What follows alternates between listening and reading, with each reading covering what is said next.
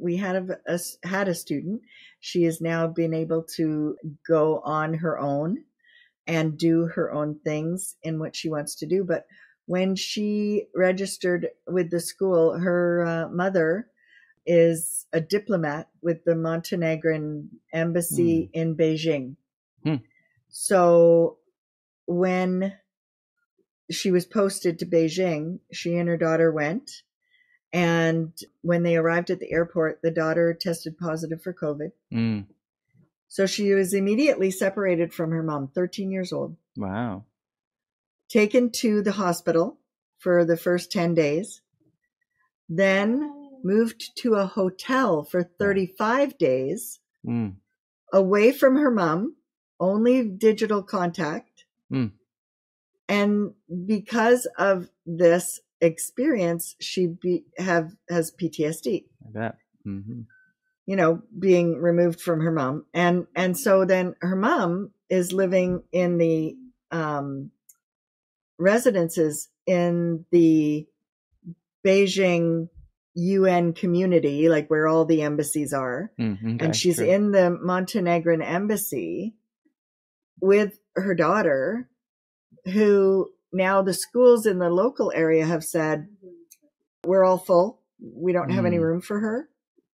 So here's this 13-year-old child basically stuck. It's not like she can even go for a walk. You know, she's living in the embassy. She can't go outside unless she has security. Wow. She can't, you know. So she started with us. And so I would meet with her every day. Now we're talking 12 hours difference in time. So at 9:00 at night, I'm going on and meeting with her at 9:00 in the morning, or vice versa, whichever she chose.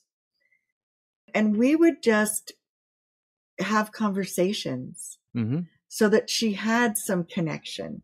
She was interested in doing, so we created a curriculum for all of her interests to keep her, but across the board, like everything. She did her physical exercises.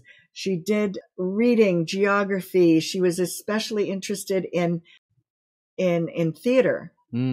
So that was a challenge because her primary interest was theater. So we're talking about Shakespeare. We're talking about plays. We're watching plays together. We're discussing all how to budget for a show to go on stage. So just all the different elements, because she was basically a prisoner in her own home.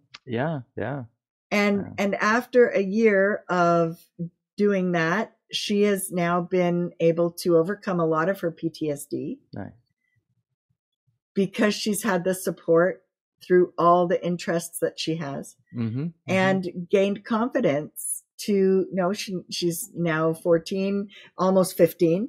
And so even just that little bit of contact once a day to check in, to make sure she's okay, to find out what she's interested in, to support what she's interested in, to be able to allow her to use that as a platform to get herself independently learning. She started doing university courses online as well to keep herself occupied and interested. And she read lots of books. So she is a definite success story that I can see, because without that freedom, she would have had a very difficult time.